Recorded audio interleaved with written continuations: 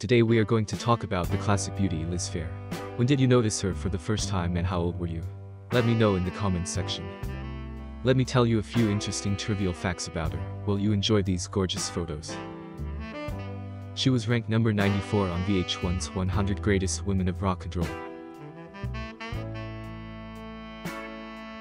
According to her, she is an even more fervent feminist today than in the 1990s, and she and Robin Tunney, a fellow feminist and actor, are planning to co-author a feminist handbook for young girls.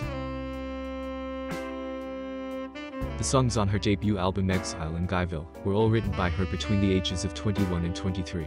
There were 25 songs on the demo tape, not only those on the IG album, but also many more that were unreleased.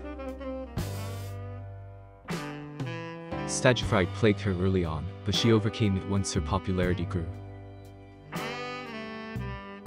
Liz Phair once said, "I am a feminist, and I define myself. Be yourself, because if you can get away with it, that is the ultimate feminist act."